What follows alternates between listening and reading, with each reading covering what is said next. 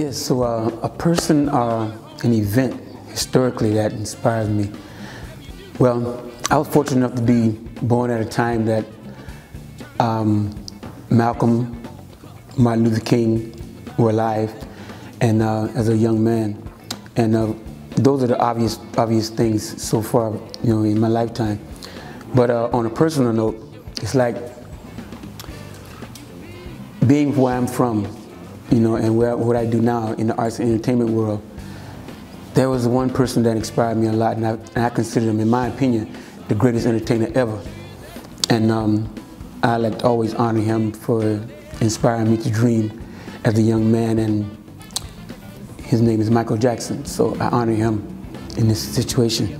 And as far as dreams of the community in the future, my dream is always for kids and those who come after me about finding their passion in the arts or in sciences or whatever, in theology or whatever it could be. Have them to find their passion and live through their passion.